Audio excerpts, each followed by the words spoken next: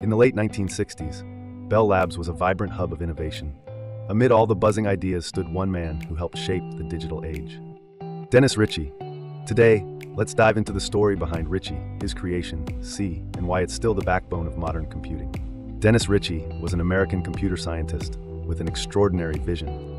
Along with Ken Thompson, he co-created Unix, the operating system that changed computing. But while building Unix, they ran into performance and portability challenges. That's where C came in. Originally developed between 1969 and 1973, C evolved from an older language called B.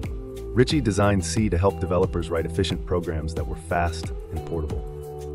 It let programmers interact closely with computer hardware while keeping things manageable. Fast forward to today, C is everywhere. It's inside your operating systems, embedded in cars and medical devices. It even forms the basis for languages like C++, Objective-C, and C#.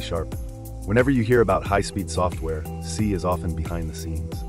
So how is C different from other languages? Modern ones like Python or JavaScript focus on simplicity. They manage memory for you and come with big libraries. C makes you handle the details yourself, powerful but risky. It demands care but rewards you with speed and control. Dennis Richie gave the world more than a programming language. He laid the groundwork for modern software. C became the universal language of systems programming. Even now, it's essential for writing operating systems and performance-critical software. So the next time you open an app, stream a video, or power up your device, know that Dennis Richie's invention likely helped make it happen. His legacy lives on in every compiled program and every new line of code. That's the story of Dennis Richie and the language that shaped modern computing. If you're coding today, you're benefiting from his work. Here's to the brilliant mind behind the C that changed it all.